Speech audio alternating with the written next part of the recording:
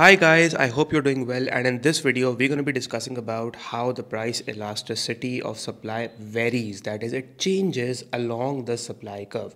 Now we know that supply curve is upward sloping, and we've also discussed about what price elasticity of supply is, and mostly students know what PES is. They know how to make the diagrams for PES. They also know what factors affect PES, but this is a common question that often comes in the MCQs in AS, for which students get confused. But do not worry, make sure that you watch this video till the end, and I promise you all your confusions will be clear after the end of this video. So guys, let's jump straight into it. Now we've already studied that if price elasticity of supply would be greater than 1, the supply would be elastic. If PES would be less than 1, it would be inelastic. If PES is equal to 1, it is unitary elastic. If PES equals to 0, it is perfectly inelastic.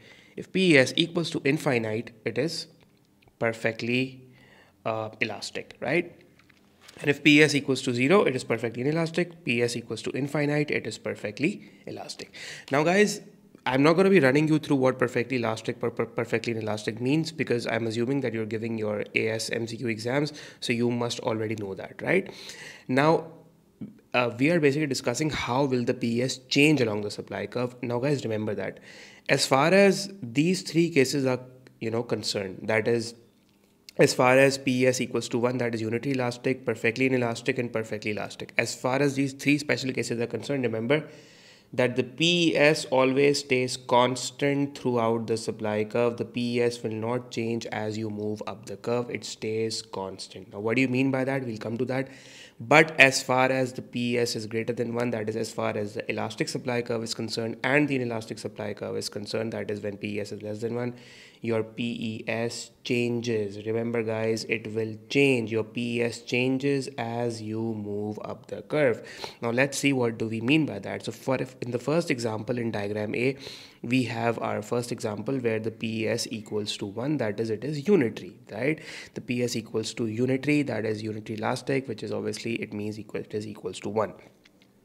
Whenever the supply curve equals to 1, that is it equals to unitary, the supply curve always starts from the origin and it moves upwards, right? So supply curve is upward sloping, but it starts from the origin, right? Now guys, remember that whenever the supply curve would start from the origin, the PES would be equal to 1 and it would be constant throughout the curve. That is, on any point on the supply curve, the elasticity would always be equal to 1. Now in some of the cases in the MCQs, they also test you. They basically draw 2 to 3 supply curves as well. Maybe, they can draw another supply curve maybe like this, right? And they ask you that what is the elasticity for all these supply curves, that is S1, S2 and S3. Now guys, remember that all these three supply curves are starting from the origin, which obviously means that your PES should be equal to 1, that is it should be equal to unitary.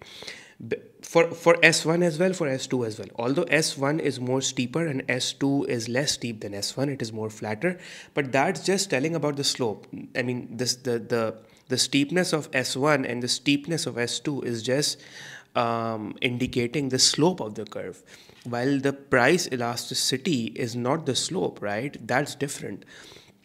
The price elasticity is considering the percentage changes. It's not the slope of the curve, right? So as far as S1 and S2, or maybe let's say S3 is concerned, if we draw it like this, it's talking about it's basically indicating the slope of these curves. S1 is more steeper, S2 is less steep, and maybe S3 is more even less steeper, or you could say it's more flatter, right? But for all these three curves, guys, for all these three curves, you can make as many curves as you want. For all these three curves starting from the origin, your price elasticity of supply would be equal to 1, that is equal to unitary, and it would be constant throughout the curve as we move up the curve. As we move up the curve, it would be constant throughout, right? So yeah, moving forward, so S1 and S2 have different slopes, but for both it is constant throughout. Now the third scenario, that is the diagram C, is telling us that PES equals to 0, that is it is perfectly inelastic. Now guys, remember that whenever supply would be perfectly inelastic, the value of PES would be equal to 0. And how is it drawn? It is drawn like a vertical straight line that starts from the quantity axis, the x-axis, and move upwards. For this also, remember guys, PES is 0 throughout the curve, that is it is constant. It will not change as you move up the curve.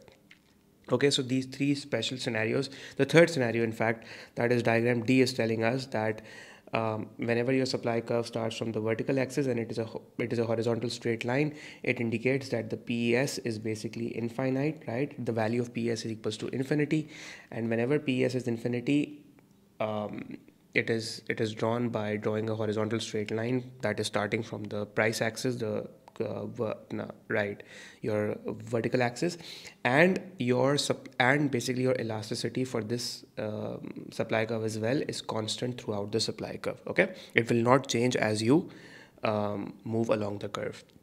Now, as far as this diagram is concerned, as far as diagram E and F is concerned, now this diagram is important. This is telling you, guys, that your supply. So, if you are asked to draw a supply curve, for example, in the exam, if you're asked to draw a supply curve that is elastic, right? So, remember, whenever the supply curve is elastic, that is PES is greater than 1, it would mean it's elastic. Now, an elastic supply curve is drawn upward sloping starting from the vertical axis, that is a price axis. And I've drawn it like this. For example, the supply curve starts from the vertical axis, that is a price axis, and the PS would always be greater than 1. But guys, here the PS will change as you move up the curve. If supply curve starts from the vertical axis, that is a price axis, the PS is greater than 1, indicating it is an elastic supply.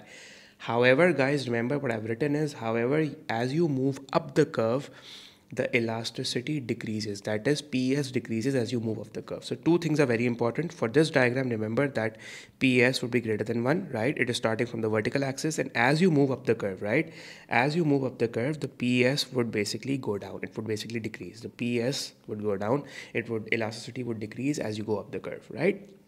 Yeah, but overall it will be greater than 1, but the coefficient or the value of elasticity would basically decline, it would start declining. But that does not mean that it would become less than 1, it won't become less than 1, it's basically the overall curve is elastic, but then again the value of the coefficient would start to go down, as you move up the curve, the PES would basically decrease. Now, there's one more thing. It can also be tested in the MCQs. At this point, remember, when the supply curve touches the vertical or the price axis, the PES would be equal to infinite at this point. Okay, so at this point, PES is always equal to infinite. You must be knowing this for your MCQ purposes. Okay. Now, as far as now, you guys don't need to know the mathematical explanation why the PS goes down. I mean, it's not required. Maybe I can make some other video some other day for it. But as far as your AS MCQs is concerned, yeah, as far as this knowledge would be enough for you to ensure that your MCQ gets correct. Now, this diagram, that is the last diagram, is telling us that your PES is basically less than 1, that is, it is inelastic. Whenever the supply curve is inelastic, right, it would always be drawn by touching it will start from the horizontal axis, that is the quantity axis, right? So it will start from the quantity axis, which will indicate that the value of PES throughout the supply curve is less than 1. So the overall supply curve is inelastic, right, because it is starting from the quantity axis, and that because it is starting from the quantity axis, it also makes it steep. We know that the slope of an inelastic supply curve is steep, and we can see it from this diagram.